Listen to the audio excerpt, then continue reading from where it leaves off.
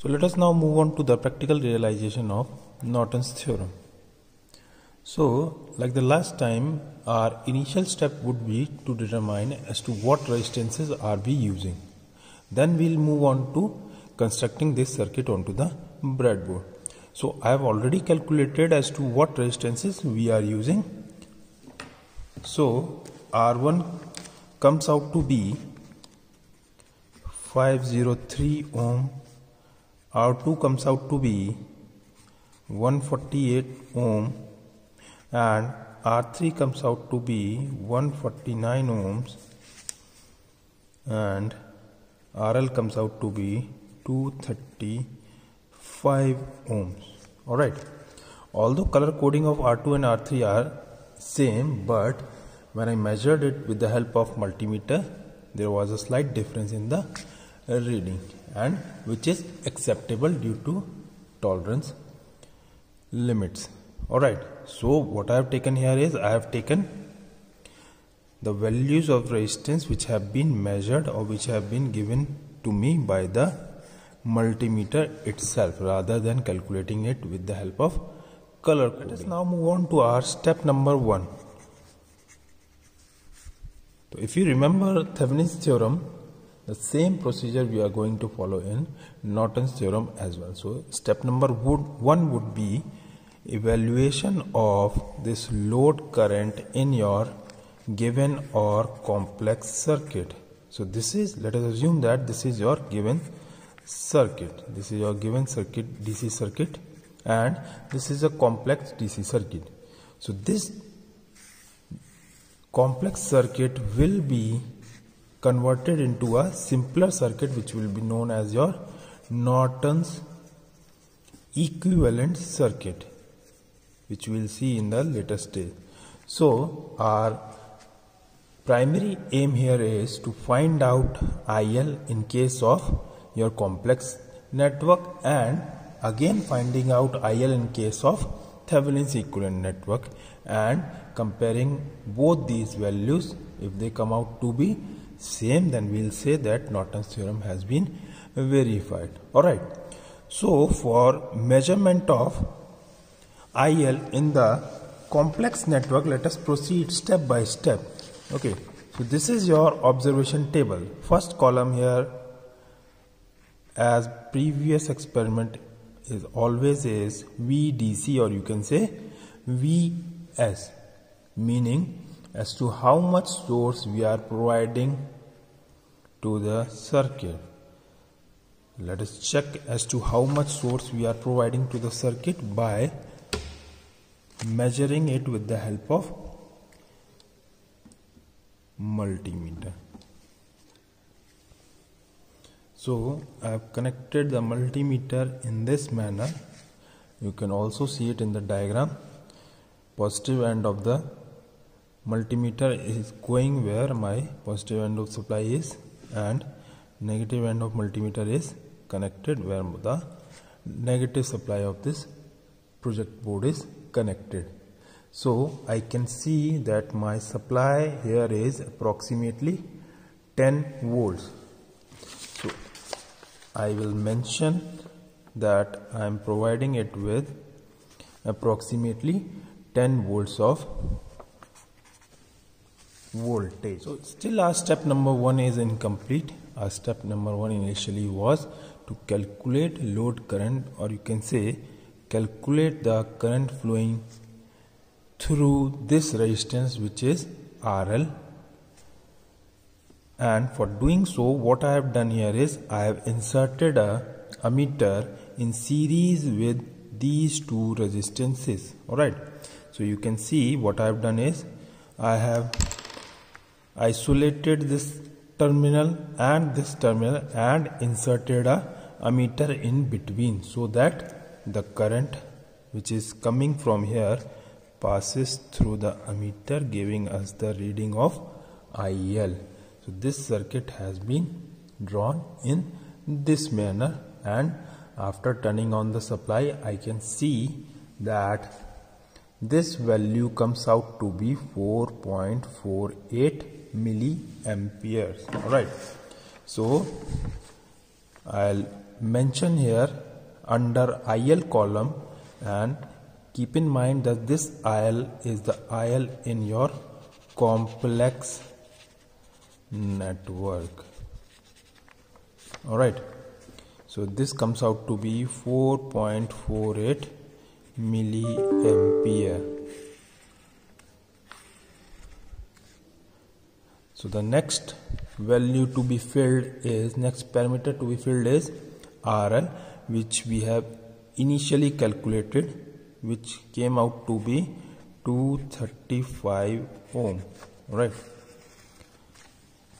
The last resistance in the diagram is RL, which is 235 ohm. So we have written its value.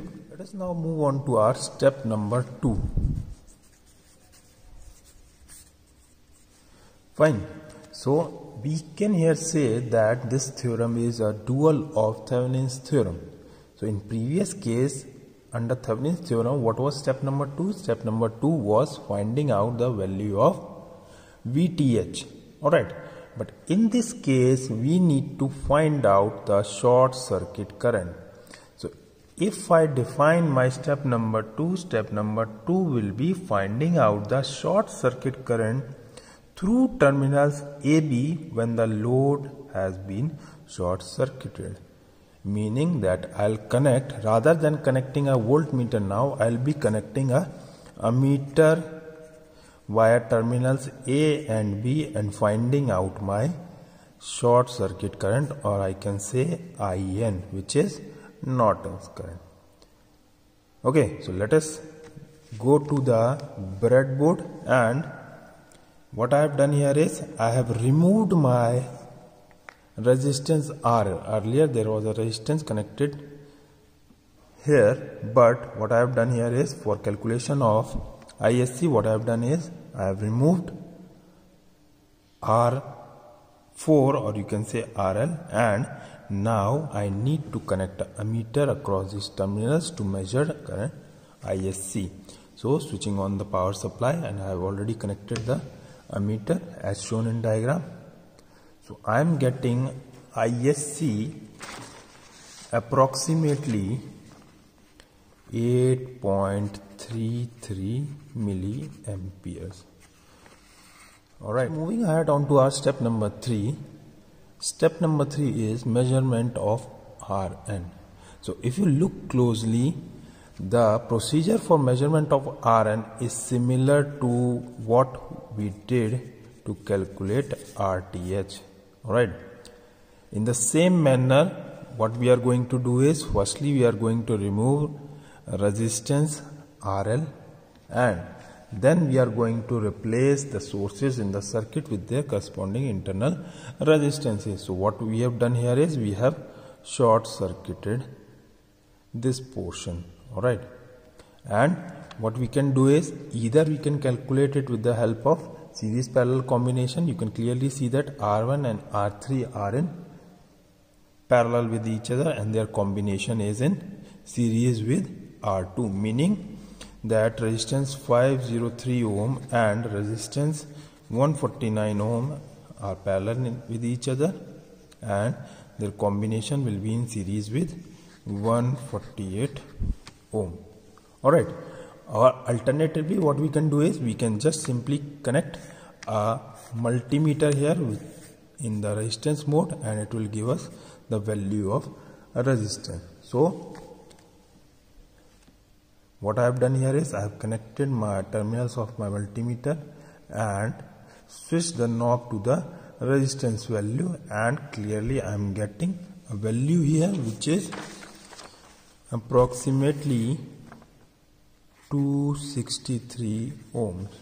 Alright, so my Rn comes out to be 263 ohms. You can verify that with the help of series parallel combination. Moving on to our fourth and most crucial step, which is evaluation of load current in the Norton's equivalent circuit. So here we have our Norton's equivalent circuit, which comprises of a current source, which is IN or ISC, which we calculated around 8.33 milliampere, and we have one resistance in parallel with it, which is Rn, which came out to be 263 ohm in the previous step, and we have RL from the initial steps, which was already 235 ohm.